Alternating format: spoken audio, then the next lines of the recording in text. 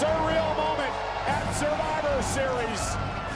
Goldberg heading to the ring for the first time in 12 years to take on the Beast. Talking about two men who have competitive fire entrenched in their DNA. Has multiple one-on-one pay-per-view victories over Brock Lesnar. That's John Cena. Goldberg looks to do it tonight. And Brock Lesnar looking to establish dominance. And Goldberg dropping Lesnar. No fear from Goldberg. And a spear!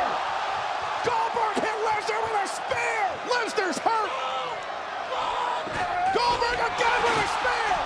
Two spears to Lesnar! Goldberg's looking for a jackhammer. He's looking for the jackhammer! Goldberg looking at the jackhammer! A jackhammer to Lesnar! Here's the cover! Oh my God! Goldberg beat Brock! Here is your winner, Goldberg! A monumental upset! After 12 years, Goldberg returns to the ring and absolutely destroys the Beast!